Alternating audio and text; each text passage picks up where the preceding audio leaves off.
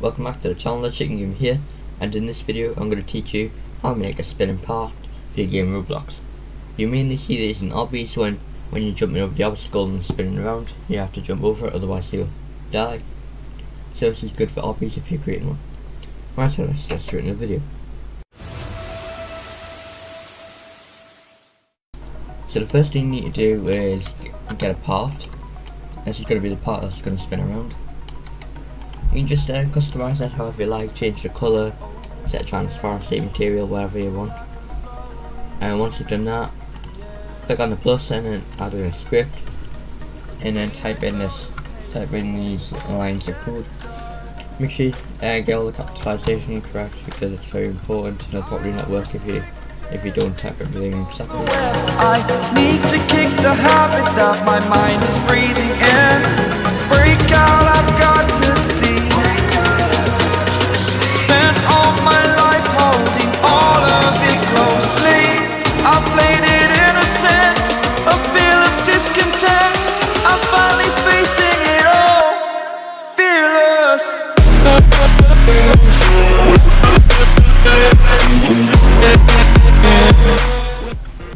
Okay, so in these brackets you're going to type in the amount of studs it's going to remove every time this loops through. This loops through every like 0.001 seconds or something like that. So the bigger the number, the faster the spinner will go. So it's XYZ axis. So X axis if you're going horizontal, Y axis if you're going around, and then Z axis if you're going diagonal. So I want mine to go around horizontally, so I'm going to put mine 0.1 from 0 because I don't want the Y and the Z axis to move. So if I quickly run the game, and then I'll show you the part spinning around.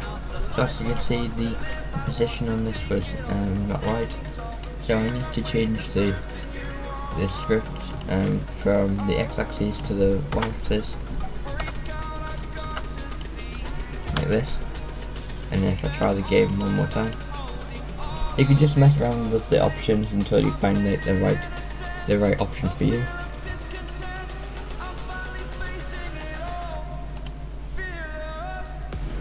So if you want the spinner to go even faster, then you just change this to a high number. So 0.5 will be a lot faster than what I was going there. So just have a little play around with it until you find the right option for you. So if this video helped anyone see more, than make sure you like, subscribe to it. That'll be enough time after it comes out. See you in the next video. Goodbye.